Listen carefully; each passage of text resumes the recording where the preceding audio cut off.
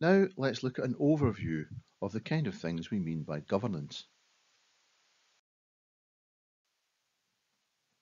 As a community group, you will operate for community benefit for your community as a whole. You may be able to generate income from grants, membership fees, donations, or fundraising to support the work of your group. However, you will not be a profit-making organisation with any money made, covering volunteer expenses, but being reinvested in your work as a community organisation. You will have an independent management committee elected by your membership to run the organisation in their interests. And you will need a clear structure with rules on how the group is run. This is called a governing document or a constitution.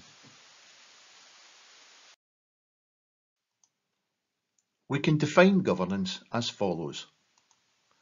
It's about making sure that the organisation balances its aims and is able to act in ways which are sensible, ethical and legal. It's also about making sure that the way it operates is in the interests of all of its members, not the committee, not sections of its membership, but the community it serves as a whole. So to run your organisation well, you'll need an elected committee willing to work closely together and do the things that need to be done to make the organisation work.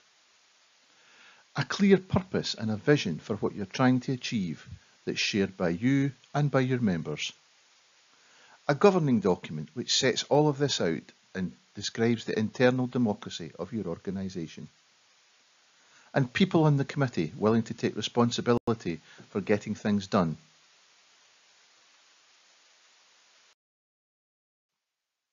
And you will need to have effective, regular meetings with a clear agenda and a note taken at each one. And an annual general meeting where you're accountable to your members, funders and others. This will need an annual report, a chairperson's report, annual accounts and elections. And you will have to have ongoing procedures for managing your group's money, to look after the money and to give the people who may give you money the confidence that they can give you more. Basic building block of your organisation's governance is your constitution. Your constitution should always contain a clear statement of your purpose, clarity about who is entitled to be a member and how they join, how your committee is elected and accountable to the wider membership, and how your meetings should be run, in what way members can intervene if they don't like how the organisation is being run, and what to do if your organisation is coming to an end and has resources which can be given to other groups with similar aims. Different types of governance will take different legal forms, and what matters is that you choose the right one at the right time.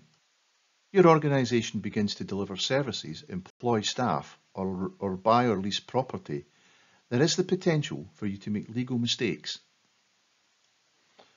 Many of the governance options will provide protection for committee members from individual action being taken against you for these mistakes. So it's important that you protect the committee by limiting legal liabilities using the governance options. This is a complex area, and the fact sheet and the web page will help you to understand it. You should try to keep it simple for as long as you can, and adapt your structures as your group develops, rather than develop the most complex one for all eventualities at an early stage. Governance structures are complex, and even if you are using our fact sheet, we strongly recommend that you speak to the agencies listed in there to get advice on the right governance structure for your group. Here are a few of the options. Most people start as small informal groups, people getting together perhaps to learn English in a library, and it's from that that they may decide to form a proper community organisation.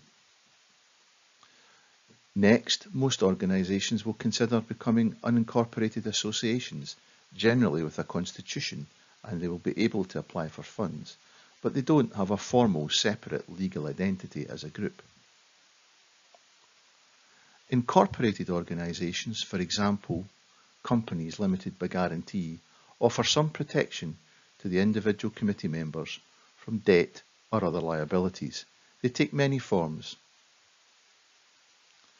In Scotland, there is a unique Scottish charitable incorporated organisation which has been developed for charities who want to operate for social benefit as social enterprises.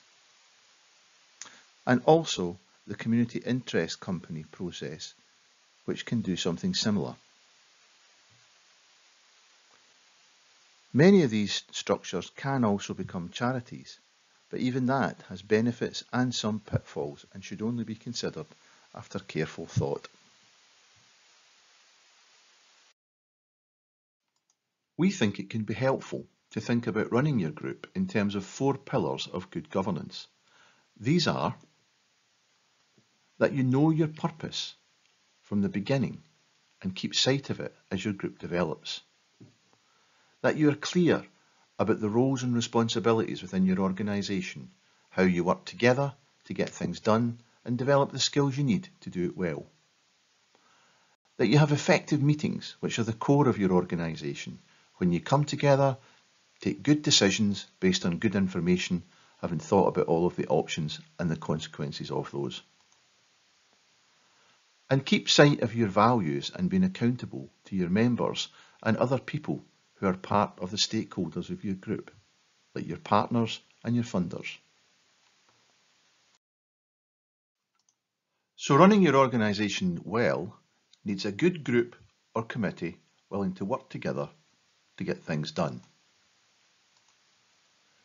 That group needs to be accountable to the wider membership through regular dialogue about the issues that matter.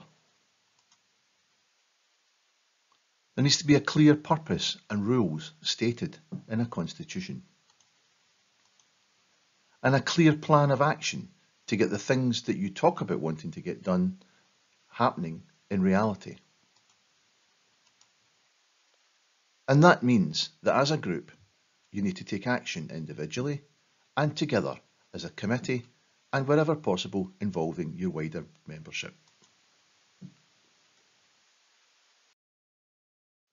So the rest of the module will focus on these 4 pillars of good governance mentioned earlier, around the group's purpose, how to run effective meetings, appropriate roles and responsibilities in your group, and how your values affect the way that you work and how you're accountable to your members.